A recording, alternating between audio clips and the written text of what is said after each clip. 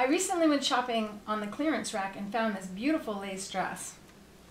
And as I was admiring the price tag, I realized there was a big area of damage on the actual garment itself. You can see this gap, these holes here where the lace is broken apart.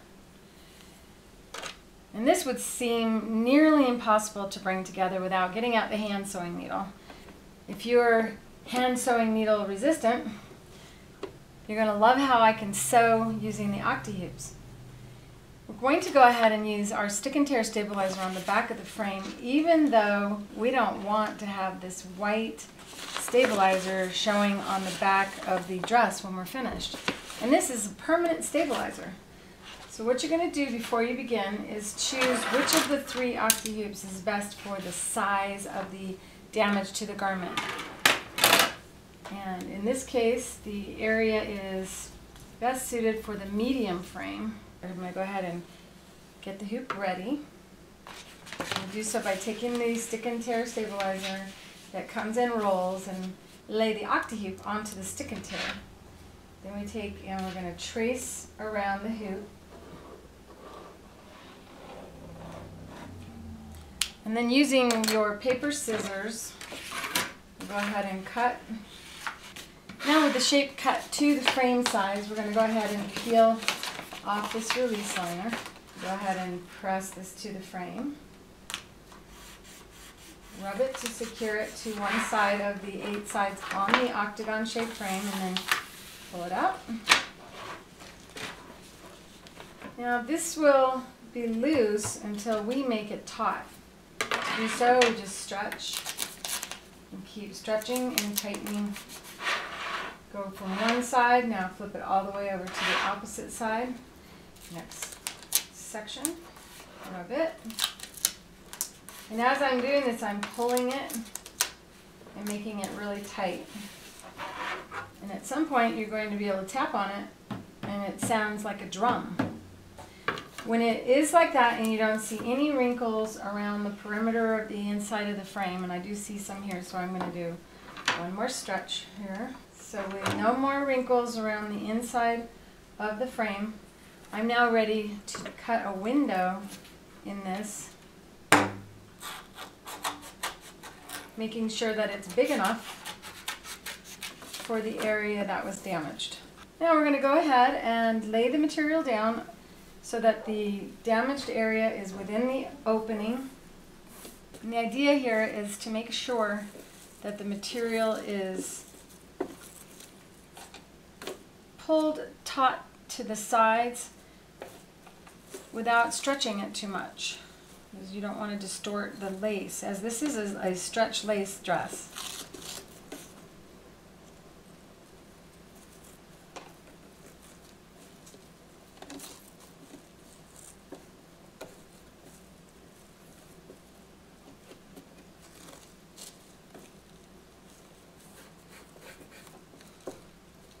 Okay.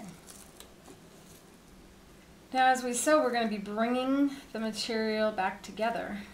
So you want to make sure it has enough slack to be able to come together by you pinching on it like that. Another important thing is that we're going to use a thread that also stretches. This is 100% nylon lingerie thread, and its purpose is for stretchy materials, just as lingerie is stretchy.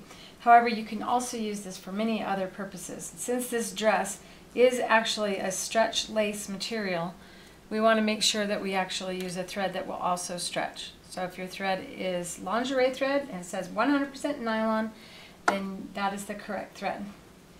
And yes, you're going to use it in both the needle and the bobbin.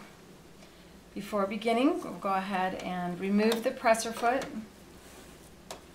As the presser foot, even if you use a free motion foot, can be tapping and causing the material to stretch. Now we're going to go ahead and bring the needle or the bobbin thread up through the material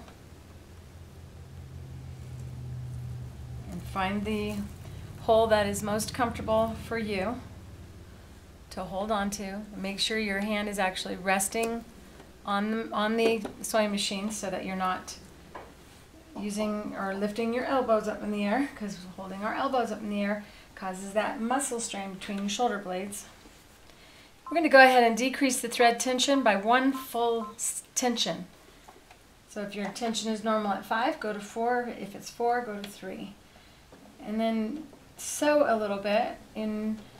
We're just using a straight stitch. Now you can see my feed dogs are going up and down inside the area. I'm going to go ahead and lower the feed dogs. If you can't lower your feed dogs, it still will work. And we go ahead and we start to bring the material back together by going across, and I stitch over about 1/16 of an inch, come back over, stitch to the right, come across the opening, stitch over, and you can see that I'm actually joining the material back together. It's almost like magic. And basically this would be considered similar to darning, which is where the darning foot got its name.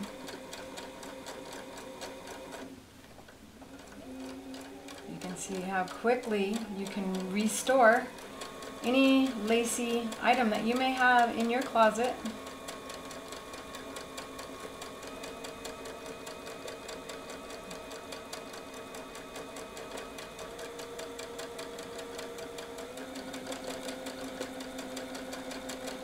And it's good to do small stitches as you're coming across so that they're not as visible.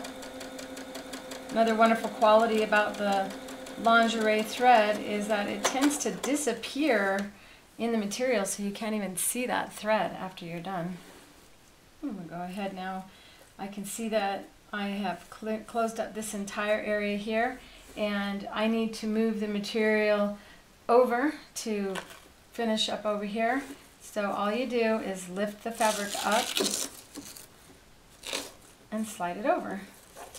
Since we did not actually hoop this material, you have the ability to just kind of move it over and then reapply the lace to the white stabilizer. Okay, once again we want to bring our bobbin thread up to the top.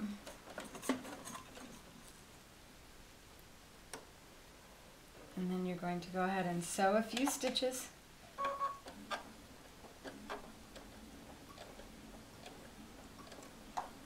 And then cut that bobbin thread away so that doesn't distract you as you're sewing.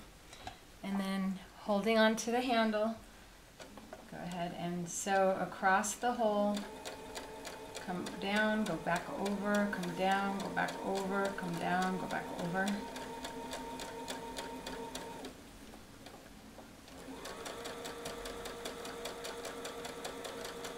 And here I'm doing, because this is a larger part of the lace where it has a zigzaggy appearance, I'm going, instead of switching to my zigzag stitch, I'm simply moving my hoop in a zigzag manner to mend the zigzag stitch area and make it blend in nicer. So a few stitches in place and you've tied a knot. Cut your thread and you have fixed that damaged area. Oh, and now I see there's another damaged area, and this is a good time to check the entire garment to make sure you haven't missed any. There we go, one more time.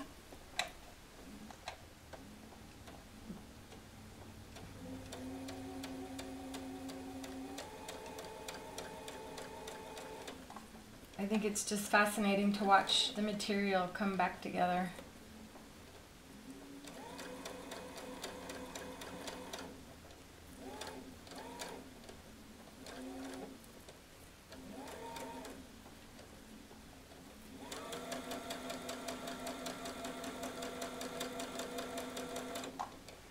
Okay, one more area fixed.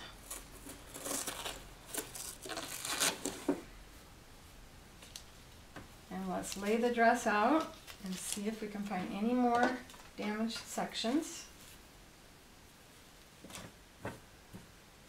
And it's really pretty much not visible. I wonder if I can even find the area that I repaired to show you it. So let's see. I did repair the area right here. So you can see how you can't even tell that it was ever damaged.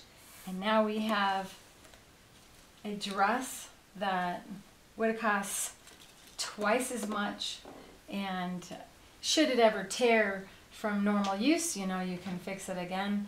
I hope you enjoyed this segment of On the Mend. I look forward to bringing you more mending projects in the future.